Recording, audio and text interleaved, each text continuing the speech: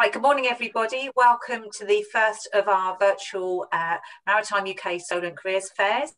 Admittedly, we have had some technical problems, but do bear with us and please do add in your questions in the chat function as we go along today. So I would like to welcome both Kia and Simon from the Associated British Ports. They are one of the leading port companies in the UK, and we're going to hear a bit about Kia's pathways and her role within the port system as well. So Kia, please could you introduce yourself and tell us what your role is within ABP? Yes, hello, I'm Kia. I'm a commercial apprentice. I'm studying the Level 4 Commercial Procurement and Supply Diploma. What's different about that is I'm not actually in the procurement team, but I'm studying obviously a procurement related qualification. But that's really good because it will give me a all-round business insight. I've been at ABP now for 14 months and I'm on a 24-month apprenticeship scheme. Excellent. Okay. And how did you get into your apprenticeship? How did you find out about it? Did you join from school or college? How did you get into the system as such? So I went to my sixth form for 1 year and there I did AS levels. And then I just realised that wasn't the route for me. So I started looking for different apprenticeship schemes. I didn't have any set schemes set in mind. So I was looking at all types of apprenticeships in any industry. And I was just using the Gov apprenticeship website to search for those. And then one day, a few different ABP ones came up actually. There was, I remember, a marine pilot apprenticeship. There was a marine data apprenticeship, and then there was the one that I went for, the commercial procurement and supply apprenticeship. I just chose that one because it related mainly to the subjects that I've studied so far, like business, English, history. I've always been more on that side of things than the maths and science side. So I thought it was a really interesting one because all of the others were all quite similar, you know, like business administration and lots of other similar engineering type ones. So it really caught my eye. That sounds really interesting. So do you live near to the port? Were you familiar with the port before?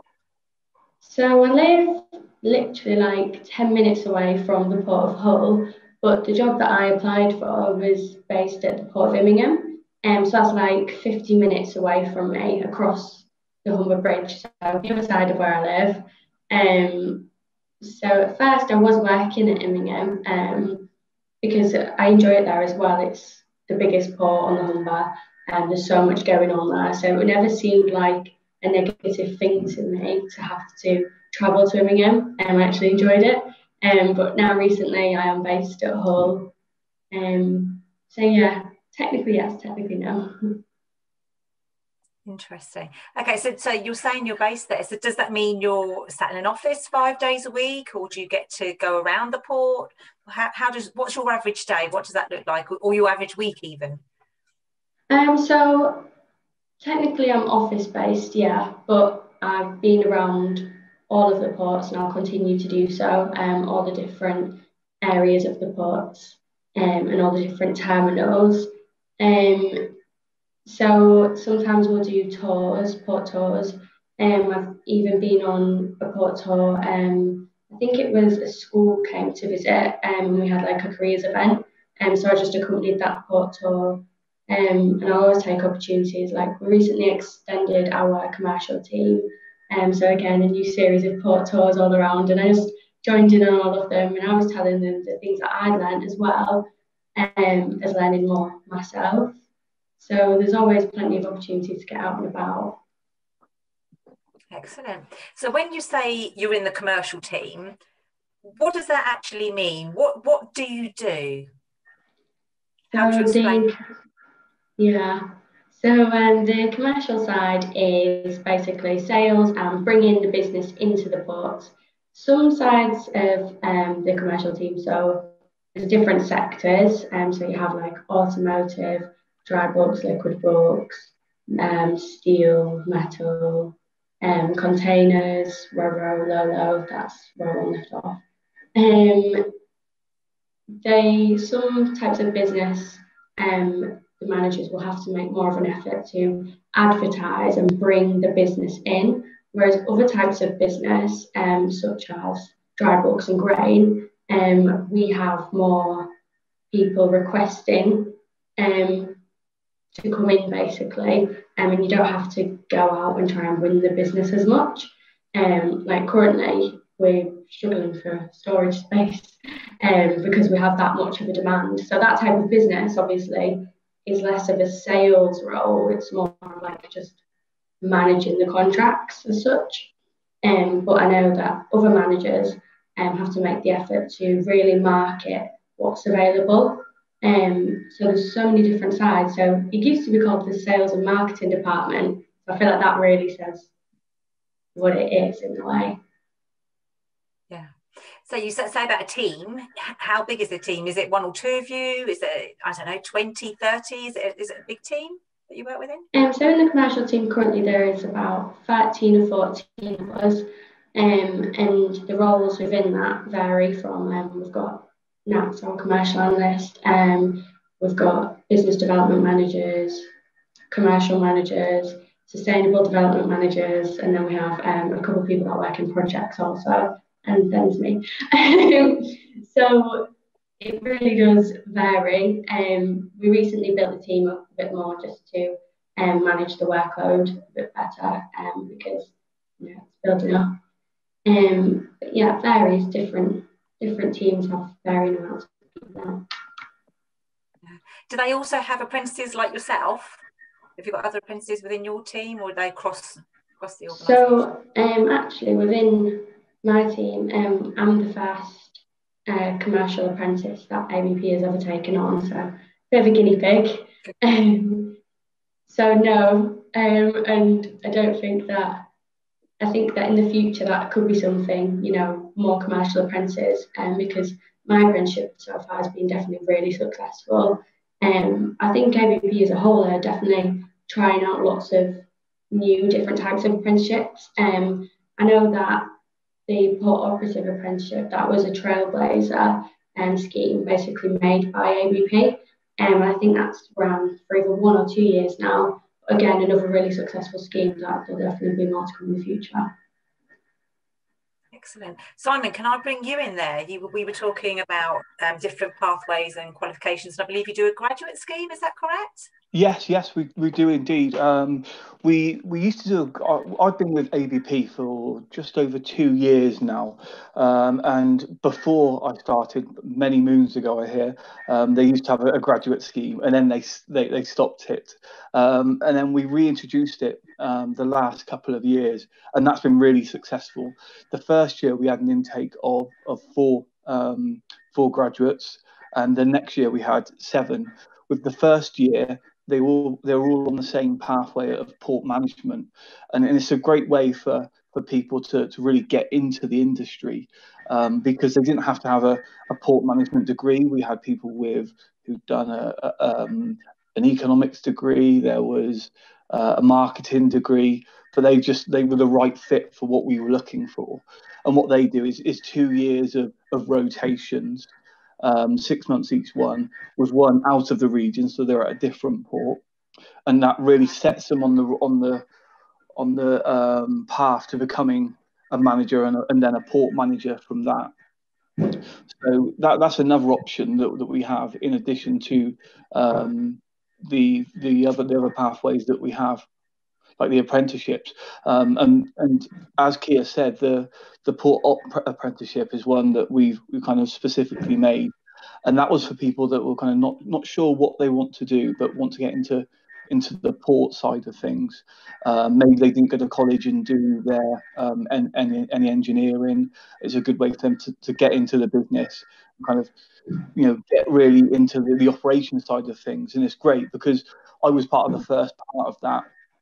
And you see these people come and join the business, and then they're kind of in awe when they first come on port, because we've got all these huge cranes and all this machinery and everything everywhere. And then 12 months later, they're up there and they're in the cranes, and they're like masters of their own destiny up there.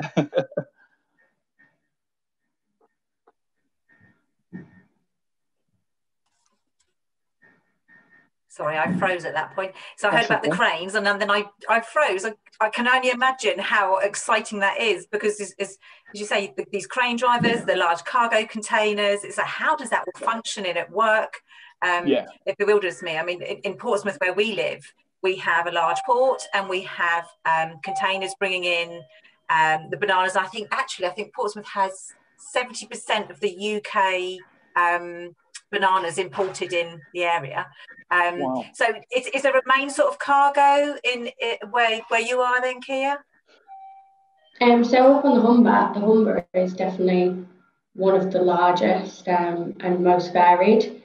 So I wouldn't say we have a main, but we do definitely have really good large biomass credentials. So that covers dry bulks basically, and that basically is the UK's energy supply through huge companies like Drax. So yeah, I'd say that's definitely the main one. Excellent. I was also reading, and we were talking about this, about how young people are now looking at organisations that are environmentally conscientious, talking about eco-fuels, reducing carbon, so on and so forth. Is much of that going on within ABP, do you know? ABP as a company is very conscious about environment and safety. Those are two things that, whilst I've been here, I've definitely noticed. And we have so many different roles within staff and departments that cover things like that. So I know that our compliance team, they work for things like to apply for different ISO standards relating to things such as the environment and different permits and things, so that we're able to handle specific cargoes all within the correct environmental legislation, and everything's covered. And within my team, there's a sustainable development manager, if I can get it out, and he basically looks at all of the environmental processes with any projects that we do, because obviously when you're building large things, like you said, it can have environmental effects. And his role is to ensure that everything is covered and done as it can be. And just to jump in there. Just to jump in there, yeah, we're really big, as Chris said, on renewable energy, and we actually create enough solar and enough renewable energy to support most of our own and our customers' operations, and we also feed some of that energy back into the grid. I think on 17 of our 21 ports, we've got the ability to create renewable energy.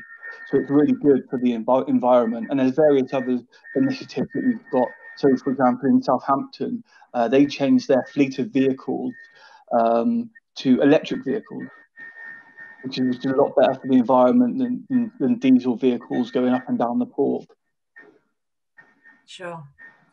You just mentioned you have 21 ports. So is there opportunity, like let's say for Kia, to move to any other port within the UK? Is that a possibility as an employee? Yeah, we're really big on internal mobility within ABP, and that doesn't matter if it's a graduate, an apprentice, or a normal member of staff. We have people move. We had one recently from the north to the south, because that's where they got a promotion.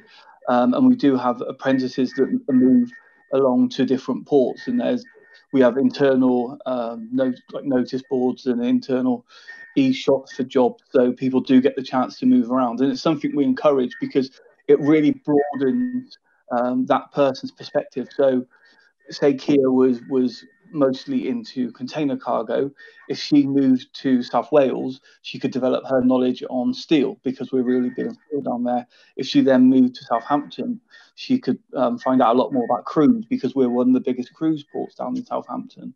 So there's plenty of opportunity to move about and really gain that knowledge, so you understand the ports as a and ABP as a whole a lot better. Absolutely. That sounds fantastic. And we're talking about different cargo. It really does seem as though you are keeping the country going. You know, you're talking about steel, you were talking about, was it grain, I think you were talking about earlier, Yep. Kia? You know, so it does seem that you are, you know, you're keeping us going regardless. I suppose logistics are involved in that as well. So you've got a whole ream of opportunities within the port itself. You talked about ro-ro, roll-on, roll-off. Is that the cargo that is? Yeah, that's the cargo. Yeah, there really is. I mean, you've got people who are looking for a maritime career and they can find that. We have pilots, and those are the specialists that go out to a ship. So say Southampton, a ship will come out to a few miles outside Southampton, and then one of our pilots will get taken out there on a boat and bring the ship into port, because they're the experts of bringing ships into the port and know how the sea or the river flows. So there's maritime careers like that. We have marine operations apprenticeships for people that want to do work with different parts of the marine operations. So we've got the VTS, which one of the apprentices explained it to me as air traffic control for the sea. So they plan all the vessel movements and can see what's happening. And then we've got engineering, which is really big because of all the plant and the equipment that we've got. Operations, they're the lifeblood of our workforce, you know, loading and unloading the ships using the cranes and all the different types of material handlers we've got. And then, of course, we've got the business support and commercial, like what Kia's doing. And it's not just commercial, there is also logistics, property. We've taken on property apprentices because we have so much property that we own, and then we lease it out to our customers. We have surveyors and people that work in property to do that as well. So there really is, you know, a real breadth of careers for people that want to join ABP. Can I come back to you, Kia? So we were talking about you're doing your level 4 apprenticeship at the moment. You know, what is there opportunity for you to progress in that even further? Yeah, so one of the main things when I was picking out an apprenticeship was that I was concerned that some of them would just be a scheme, you know, that ran for a certain amount of time, say 18 months, and then after that, I wouldn't have anywhere to go. I wasn't sure about the progression rate after that. But ABP, straight off the bat from my interview, speaking about what I would like to do in the future. And now my apprenticeship will end next August. And throughout my time, we've always spoken about what interests me, what I would like to do in the future. Personally, I've always wanted to go to university and just have a degree. That's just something that I would like to do. And I'm at the point now where I would be able to progress to a level 6 apprenticeship after I complete this one. But I don't necessarily have to do that in the procurement and supply that I'm currently doing, which is great because, again, it offers me not only progression, but progression to almost every route that I would like to take. And the company will support me with that again. So, yeah, definitely lots of room for progression. Excellent. Sounds really, really positive for you. And you also mentioned about your manager. Do you also have a mentor when you're studying for your apprenticeship? Yeah, so I feel like everyone in my team is like a mentor of their own kind, and because they all manage different sector groups of cargo for starters, and then they also some of them do projects, and also in my main office we sit near property as well, so you know, from talking with them as well, and some opportunities are linked. So I feel like in a way everyone is like a mentor, and I do a lot of shadowing with different managers and different types of people that are involved with different projects. So I'm kind of getting a very all-round education, I guess. Sounds like it. So are there people of a similar age to you? Is it quite varied in your team? You're obviously a young female. Are there any other females in your team? Yeah, so in my team, there are a few females definitely, and we all range from, I'm the youngest 18, and everyone else, we're a big age range.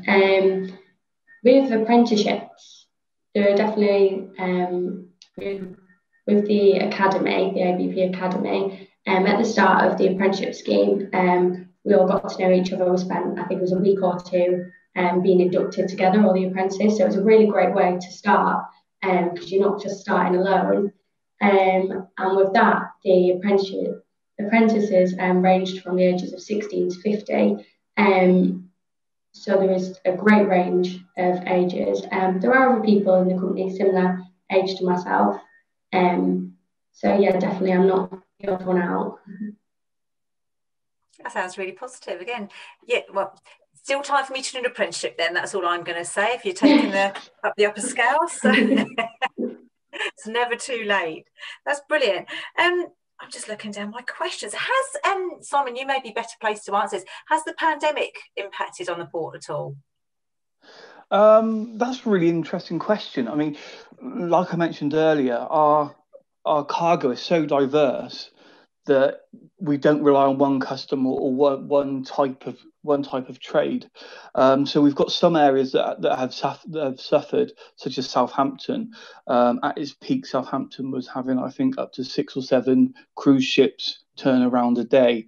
At the moment, no one's going on a cruise due to COVID. So that's not doing so well. Manufacturing of cars has really slowed down, and Southampton's a big car port, so that's slowed down there. But then there's other areas such as East Anglia, where we do a lot of work with the agricultural customers, where we have fertilizer, feed, grain, and that's actually increased quite a lot. I mean, we've kind of, it sounds cheesy, but we keep Britain trading, and food's one of the main things that we need to keep on going. So that's actually increased, and in South Wales, steel has actually increased as well. So although we have had some areas that have performed less because of what's happened, we've had some areas that have actually increased, which kind of shows how resilient we are as a business. Yeah, and ever expanding, I hear, as the maritime sector is going to increase indeed in future. Are you working from home? I'm not sure where you are, Kia. If you're home, then it looks like no, I don't have chrome wallpaper. Yeah, I'm currently in the Hull office. I just personally prefer working in an office. The environment fits me more than being at home. So I am an odd one out currently in the office. Okay, great. Thank you very much. I'm working from home. Yeah, working from home today. Excellent. Thank you both. Well, I think you've both answered all of my questions. It's been great talking to you both. Kia, I wish you all the best with your future career path. And Simon, long may you continue being at ABP as well. And hopefully we'll come back to you at some point in the future. Great. Thanks for your time today. Thank you very much. Recorded, so it looks like I've frozen again. So, oh, we're back, I think. Yeah, okay, right. I was going to say, my internet is so unstable, it's terrible. So what I might do, what I would do is I would get Will to check if the recording's okay. Obviously there was a couple of dropouts for me, an interruption at my end. I do apologise profusely. If push comes to shove, are you happy to do another recording at a later point? Yeah, I've got no problem with that. You never know. Third time lucky, we may be. Third time lucky, we may be on the ball. That's all I'm going to say. Brilliant. Okay. Whether that will be today or not, are you guys, have you got, what's your availability? I don't know who kind of, if you coordinate this, or there was a lady on, emails. Yeah. Presiana's probably the best one because she kind of coordinates us. She's the communications lady, so she kind of tells us where we need to where and when we need to be places. Brilliant. Okay, that's great. What I would do then, I will communicate with the guys at our end, who will no doubt communicate with Presiana, and if we need to do a third one, then so be it. But if not, you know, thank you both for your time. Like I say, you know, it's been brilliant talking to you about it. It's so interesting and fascinating at how big the organisation is. You know, when you're talking about, I know Portsmouth and Southampton, never known Hull, and you talk about, you know, all over. So and the jobs there are fascinating. So so thank you both, like I say, and hope you have a good rest of the day.